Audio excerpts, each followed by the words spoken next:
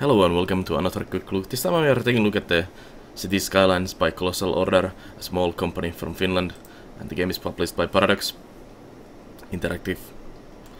And the game is a city builder, and it's very much in the vein of SimCity.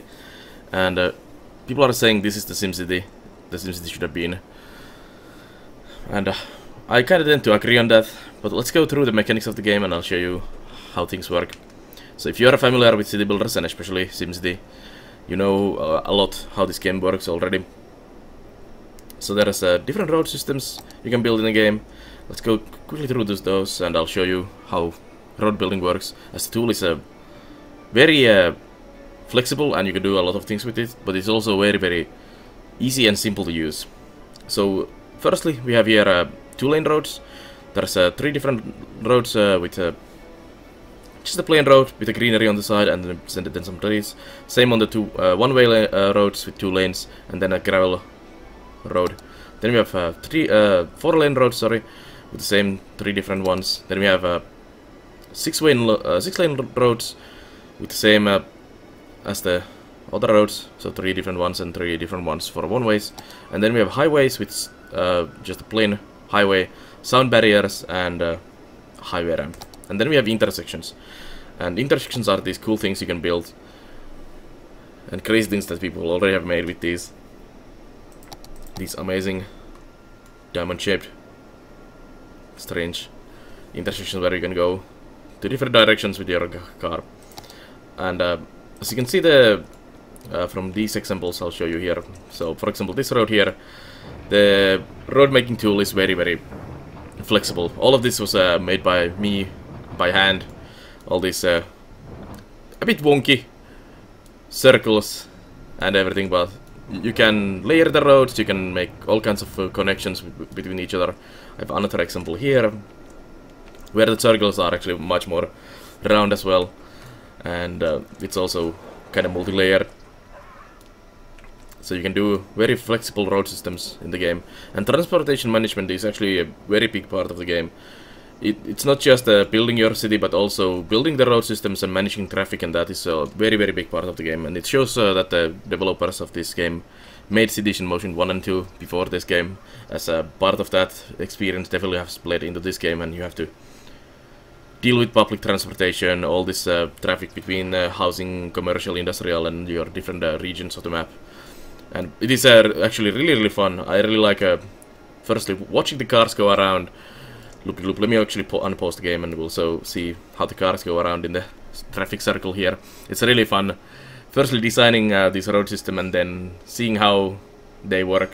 This one does get some traffic. There are some issues with this, mainly because where people are going and where they are coming from. So tending to their needs is also important. For example, I think most of the shopping and a large living area is on this side, but on the other hand all the industry and jobs are on the other side of the town. So this generates a lot of traffic between the housing and the shops to the workplaces, and then they also bring deliveries, like this donut van is returning to the facility. I think there might be, let's see, this one maybe. He's delivering goods to a shop. So there is this back and forth traffic between those, and you have to design your road systems well to cope with that. And this was my attempt to deal with it on this map. Actually, about the map is that what I'm showing you is actually Helsinki, which is the capital of Finland, and the map editor is really powerful, and I'll go through that a bit more in a moment. But it allows you to make basically your own maps. So let me show you the road tool now, like I was saying. So building a road is very simple. You just click a place, you drag a road. You see the kind of box around on the sides of the roads. That's where you can build your housing. So you can zone them now here to the side here if you want to. We'll dezone them for a moment because I'm gonna blow up the road here. So that was just one of the straight road tools. There's also toggle snapping, which allows you to build them much better. Then we have this curved road, so it's very easy to just curve the road. You choose where it kind of angles, and then you choose where it goes, and it tries to kind of angle around that corner. And making even perfect circles with these tools is very, very easy. With the snapping tool and the curved road, you just click the place, and then you have these guidelines here. So you just click on the guideline, you click on another guideline, and you keep going around like this. And we have a almost perfect circle. It's sloping a bit because of the land there, but there we go.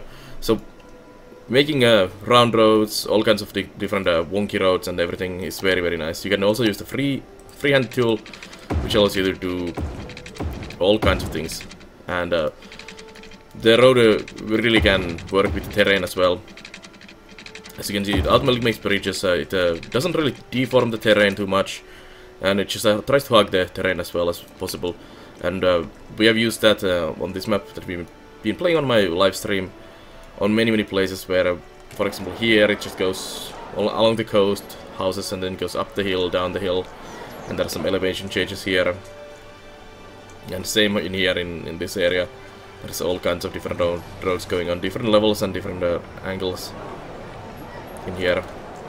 So it's very, very powerful to use the road making tool in this game.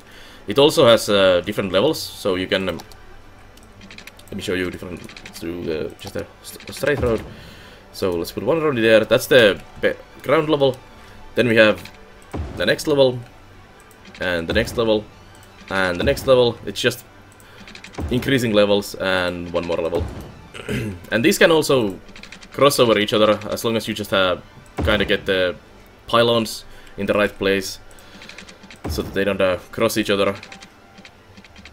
And we can do all kinds of things with this. Horrible traffic messes. So there you see the power of the road tool that's in this game. It's very, very cool. That's the roads basically. And then you have the RCI, the usual residential, commercial, industry. And you also have additional offices zone, which is basically a specialized industry for highly educated population, which doesn't pollute or anything. And when you build roads, you get these areas here around the side of the road where you can click on them to queue housing. And when there is need for housing, they will build the houses there. There is also this area paint tool, which you can use. You can easily just dezone as well. If there is houses built in this area, and you dezone the area, the houses will be demolished. And we can do low density housing or residential, high density residential, same on the commercial, and then industrial and the offices. You also can use these kind of paint tools where you can just paint the area yourself, and you can do just one building there and a couple buildings here, and you can really control which kind of building you build where. Of course, this kind of neighborhood is massively bad, as pollution from the industries and all that is not good for the residential areas. Let's go next. I'll skip the next tool. I'll show it a bit more. Then you have the usual power management of the game, of the city games. So you have multitude of different power generation plants: wind turbines, coal, oil, hydro, electric dams, solar power, nuclear power, and the fusion power plant, which is the ultimate tool for that. Then you have water system managements. So you need water pumps or water towers to give drinking water to your city, and you also need to deal with waste water, basically poo in the pipes. And you have a water treatment plant as well, which you can use to deal with the water. And I think we have some of that in here. So here are some of my water treatment plants dealing with the waste management of the city, and it actually pollutes the area around it, so you have to be careful not to place your drinking water pipes, which I have here, or your water towers in a polluted area, because that will get your city very, very sick and very, very dead very quickly. Then you have garbage to deal with. So pretty much everything generates garbage, especially industry, and you need to either landfill it or you can incinerate it for a more power generation and gets rid of the garbage. You can even empty the landfills if you have a good amount of incineration available. You can just burn all the trash and don't have to worry about it anymore, and can get rid of your landfills. Then we have healthcare, so you have clinics and hospitals to deal with healthcare issues, which can come from sicknesses, like if you drink wastewater, or even noise pollution can create a sickness, which you have to deal with. Then you have cemeteries and crematoriums, sorry, which you can use to deal with basically deaf people. People will die regardless due to old age and well, other reasons as well. So you need to have cemeteries and somehow tend to the deceased as well. And next you have fire departments, so you can do fire department like small house and then station for a bigger area, and same for the police as well. And I should also explain a bit about this colorization this overlay when you click on these. So these big pillars are the currently existing firehouses, and you can see from the house color up here where the risk of fire is bigger. So basically blue is good and red is bad in all of these overlays in here. And you also see that some of the roads are green, so in addition to just helping an area, you need to kind of see where your patrol routes go. So if you have one-way road, you can only go to one way. So it doesn't, like in some older city builders, when you plop down a fire house or a police station, it just helps a certain area, like a radius of a circle around the station. In this one, you actually have to worry about how the roads go and how the traffic goes. And green roads show where they actually are able to patrol at the moment. So you've seen there is actually some areas of the map there the police cannot actually get to. And those are bad for criminal activity, of course. And also, if a fire department cannot get to some part of town due to bad road planning or just being too far away, it's not really good. Let me see if I can... I guess the police station is the easier way to show because there's an area here. So when you place a police station, you see this road suddenly turn green instead of the gray. It's normally, and we can place it there. And there's a wave of happiness which comes from having police and other services. Then we have education, so you need to educate your population, or you don't need to educate your population is an option as well. There's 3 different levels. There's elementary school, high school, and university you can use. And depending on which kind of industry and if you are going for offices, you can educate your population. Of course, it makes population more happy. But if you want to build, let's say, a small industry town where there is no high education and everyone works on low-paying industry jobs in a forestry or farming, that is very possible. You don't have to always have high educated everyone working in the offices type of metropolis. Then we have public transportation, and there's 5 types of public transport in the game. There's buses, and we have bus routes here going on around this area, and there and there, and pretty much everywhere. Buses are very important to use. Then we have a metro system, and it's the more darker lines going around in the circles here. That's the metro system we have at the moment. Then you have trains, and you have a passenger and cargo terminals. And we have a rail system going in here. There's the station, it goes through the green line here, out of town and into the areas up here. We can actually see the trains as well. Here's one of the trains going around on the rails. This is a passenger train. You can also click on trains and everything. Everything movable or moving in the map, like the cars, trains, planes, boats, pedestrians, cats, dogs, even seagulls. You can click on this green button here to follow them. So if you're a, say, train enthusiast, you can build some interesting rail systems and watch your trains go around on the map here. Or you can pick a car from there. We'll follow the forestry track here instead and see where this guy is going. And this is a very, very nice system.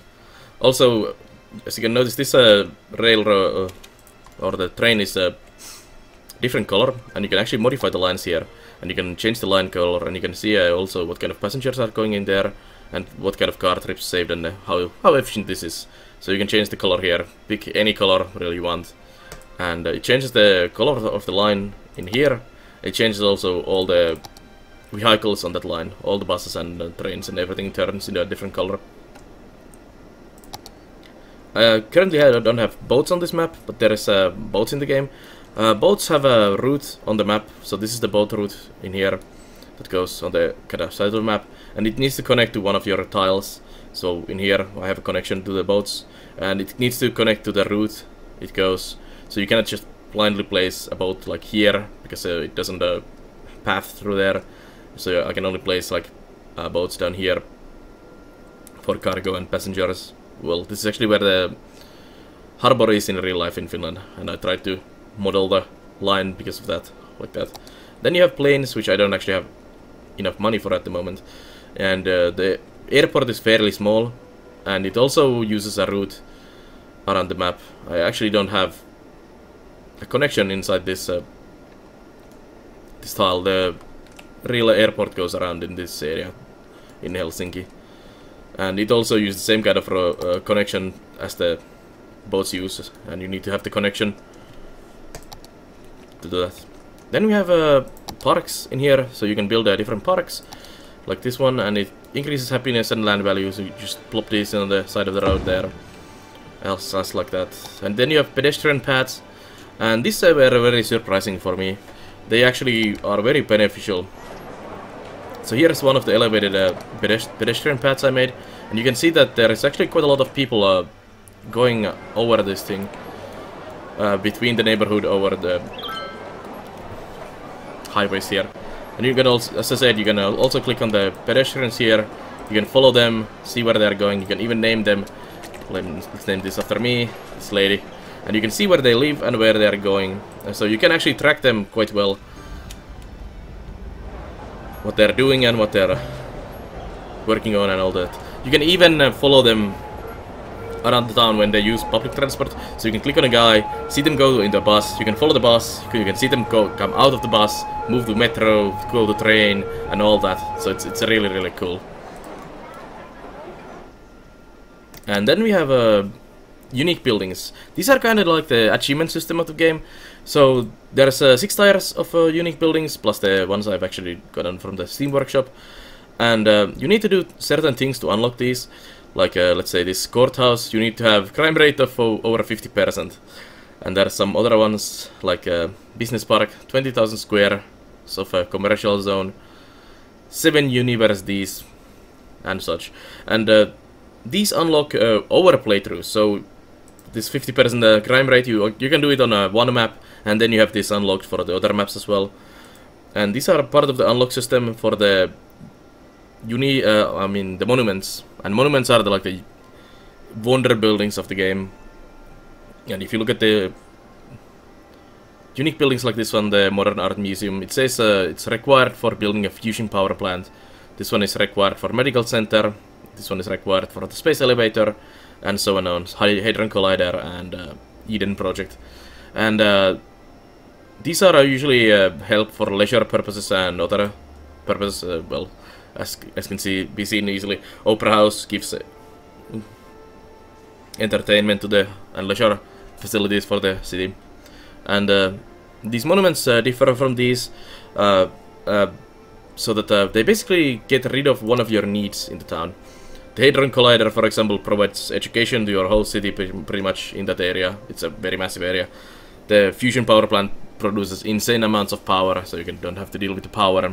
Medical department, whatever it was, deals with basically healthcare on almost all of the city, and so on and so on. So that's basically what you build normally.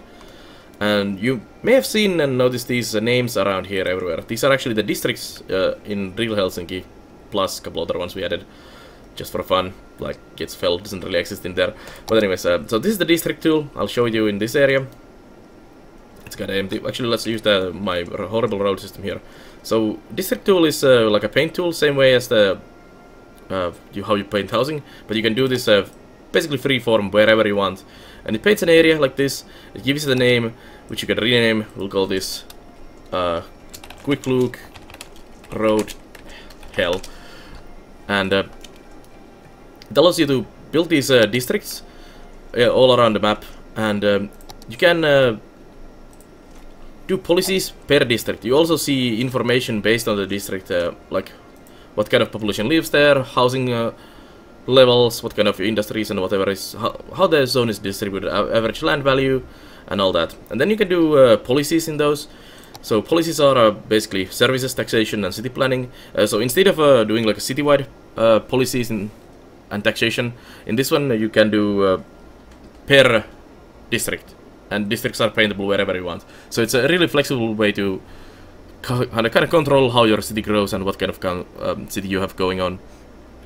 So for example, here we have power usage and water usage affecting things, bed ban, recycling, smoking bans, and all kinds of things, recreational use of drugs, free public transportation, raised taxes, lower taxes in areas, city planning for businesses, industrial, high-tech housing, high-rise ban, and heavy traffic ban.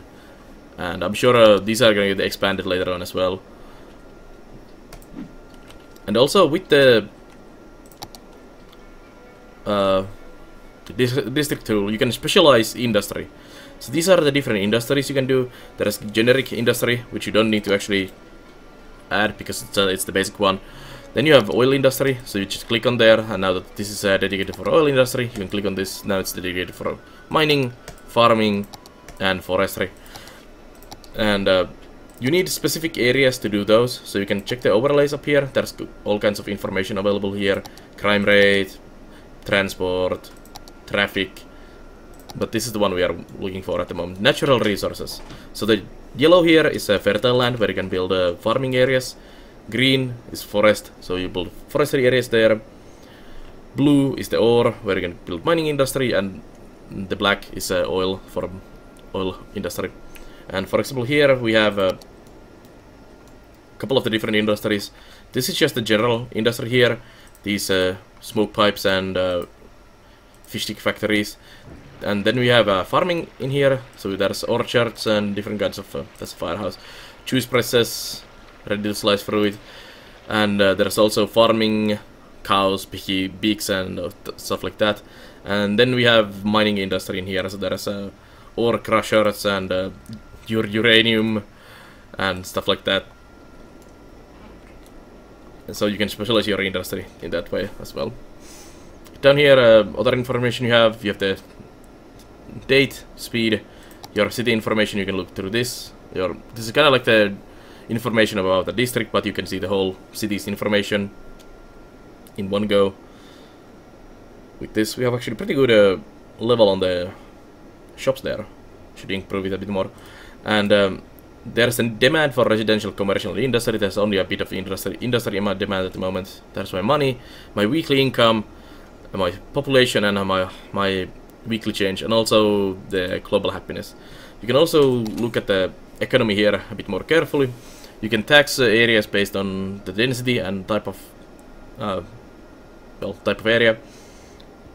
And there's a income and tax expectancy breakdown here, so you can see how much you're getting from the residential, commercial, industry, and public transport. And you can also see the distribution between levels of housing here. So we have quite a lot of level 3s, giving a lot of money, and then some others. Same with these, I guess, level 2s, and not too much level 1s and 3s. And you can see the office. You can see also how much you're getting money out of your different public transportation. It seems my metros are actually doing pretty good compared to the other ones. And then you have your expenses, so there's roads and pretty much everything that's costing you money. And you can see also the same distribution of the public transport here, or all of these. Then you can do budgeting, so you can increase or lower budgets. I have pretty good budget on garbage and parks at the moment, and you can deal with these as you wish. You can also take some loans, and you pay them off like in small instances constantly from your weekly income, or you can pay them back on a lump sum if you wish. And sometimes these are very important and necessary to use. And then we have the city policies again here, and you can do these citywide as well. So this is the place where you do them citywide instead of doing the district by district. So you can do citywide tax rates for offices, and it adds to all districts.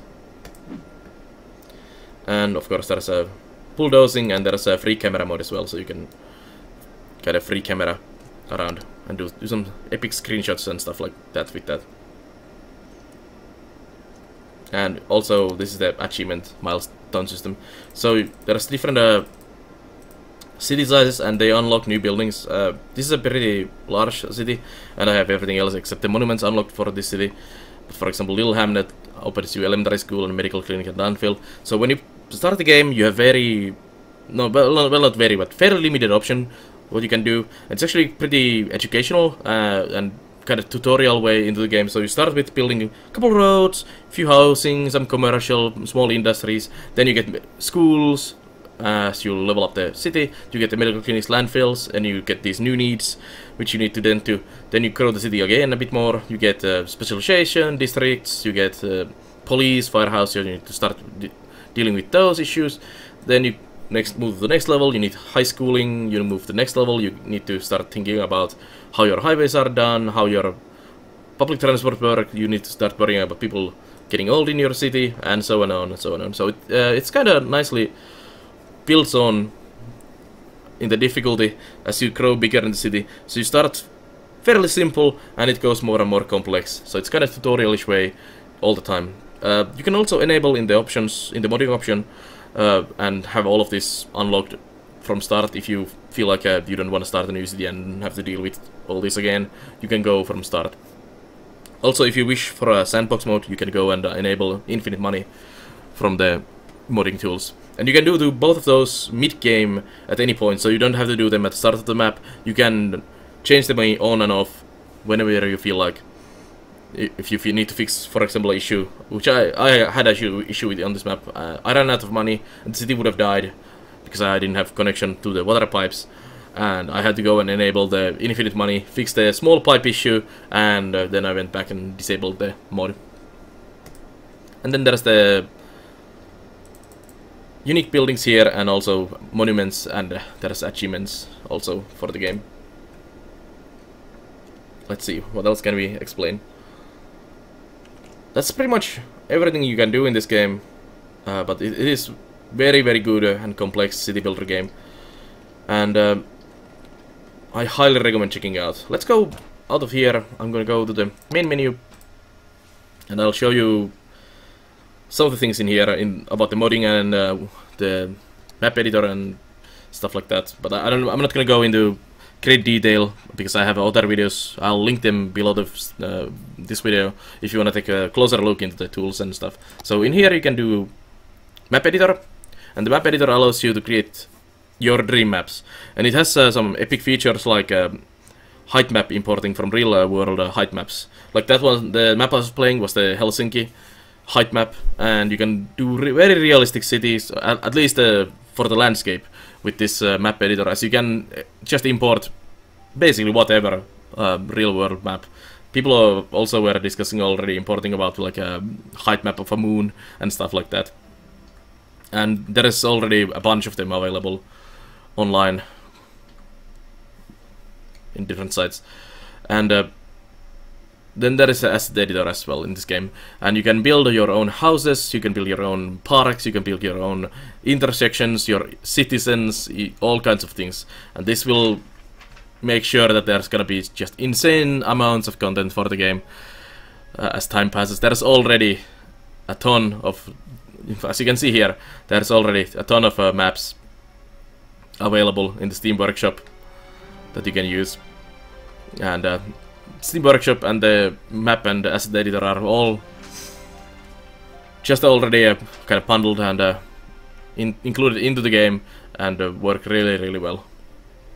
There is actually my Helsinki map, the one I was showing you of, just without any buildings, and also a Rorvik map which I made and played on stream earlier. So I've shared a couple of the maps I made in the workshop. And then you have a content manager here where you have all your maps. These are the maps I have. So it is this simple. You make a map, you go into the content manager, you press the share button here, and you get some information done, and you press publish, and done. It is in the workshop for everyone to use. Same with the save games, assets. I've actually downloaded a couple of them from the workshop. these churches and old university and stuff. I have a couple parking spaces and roundabouts, and I've done myself, which I could share. Then there's mods. These are actually the mods that are with the game. So there's hard mode. I have a video for that as well. If you are interested what the hard mode does, check that below the video. And unlimited money and unlock all, as I was explaining earlier. And then there's the Steam Workshop information there as well. I'll also show you the options for the game. So there's a full screen mode, of course, and window. There's good resolution options. It's also having all of these nice widescreen options. If you go 16:9 or 16:10, I highly appreciate it that 16:9 and good resolutions are available because of recording videos and streaming purposes. There's all the levels of details and stuff. As you can see, I had them very low because my PC is not the best, and recording this video and streaming is kind of taxing on the PC. But the game is normally it's very well optimized, and it can actually run in fairly good manner in even on a lower end PCs. I can pump these up all the way to high if I'm not streaming or recording videos, so it's very nice. And you can also change the amount of tilt shift, which kind of is how much blur you get when you look at the longer distances. So it's kind of meant to like make it look more realistic, and you can adjust that to a varying degree where you want it to be. Then there's the audio, of course. Good audio options, gameplay options. You can do edge scrolling. You can keybind all the things you want wherever you want. And then there's language options here. Good language options, and I'm sure these are gonna be added more. And there's the auto open chirper message and tutorial messages, and you can reset your stuff here. One thing I wanted to show you as well was, what was it? Yes, starting a new map. That's the thing I was wanting to show. So you have the maps here. So let's open the Helsinki, for example, or Rorvik, Norway. So you see a screenshot of the map here. You can choose your city name, and this is where you choose which type of traffic you have on your map. So by default, it's the right-hand traffic, and you can change it to the left-hand if you wish. You also see the information, how much resources are on the map, what kind of connections there's also on the map, how much water, and what kind of suitable area there is for building, if you compare these. I actually highly recommend, if you're getting the game and you are more experienced with city builders, don't start on any of these basic maps that come with the game. They are very kind of flat and kind of boring. I would highly recommend firing up the map editor and making your own map from a height map, or checking out some of the Steam Workshop maps that are already available, because landscapes like these, all these mountains and different shapes, make building so much more interesting than on a flat surface like this. But of course, if you are not very experienced with city builders, you might want to start with one of these and kind of experiment and learn the game first before you tackle more challenging terrain. But basically, that's my quickish look at City Skylines. It is the city builder we've been waiting for, really, and I highly recommend getting it if you are interested in any way in city building games. And it's gonna be supported long into the future. Currently, there's no tunnels at the time of making this video and at the release, and European buildings, but those are coming as a free DLC later on, before kind of early summerish time. And they are gonna support the game with kind of Crusader Kings 2 or U4 style expansions, if you know how Paradox usually does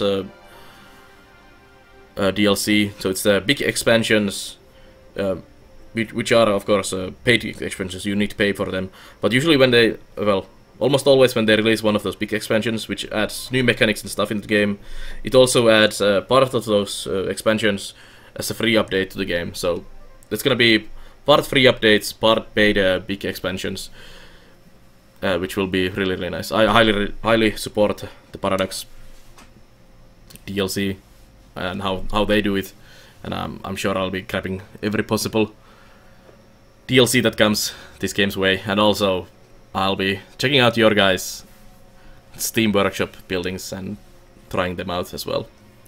But thanks for watching. This is a bit longer video this time, and check out my other quick look videos, my twitch.tv/Spelunner channel, where I stream games like this, and actually this game will be very streamed in the future. And also follow me on Twitter, in the Steam group, in YouTube and in Twitch for all this content. But anyways, thanks for watching. I'll see you guys next time.